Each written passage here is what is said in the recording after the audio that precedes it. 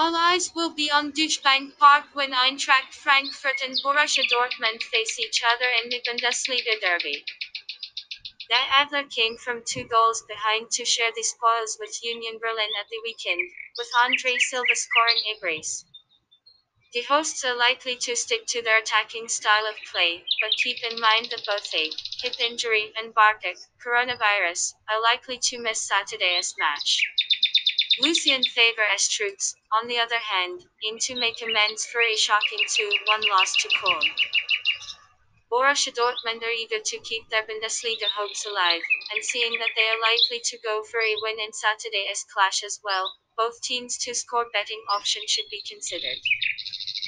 A man to watch in the away team will be Erling Haaland, while Guerrero, Meunier, Schmelzer, and Zagadou are all likely to miss the game through injuries.